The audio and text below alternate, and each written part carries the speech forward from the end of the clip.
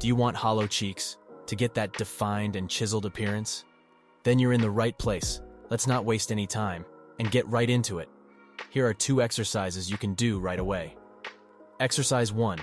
You'll want to fully puff out your cheeks with air and hold this for a few seconds. Repeat this 10 times and do it a few times a day. Exercise 2. Do the opposite of the previous exercise. So instead of puffing out your cheeks, suck them in and push your lips forward. Hold it for a few seconds and repeat 10 times. Drink more water. Drinking water isn't only good for your skin and metabolism, but also decreases water retention, which will take away the puffiness in your face.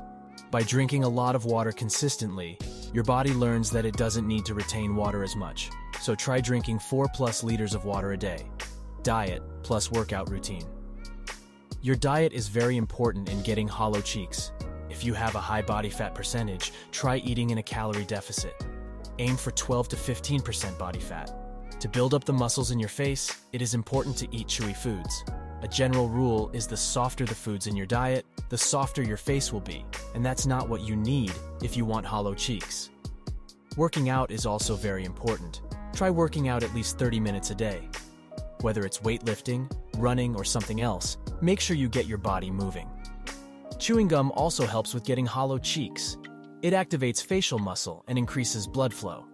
Remember that the pictures you see online were taken in the best angles and lighting, so don't expect to always have your cheeks look like that. However, you can take pictures with hollow cheeks if you also find the right angles and lighting. Good luck!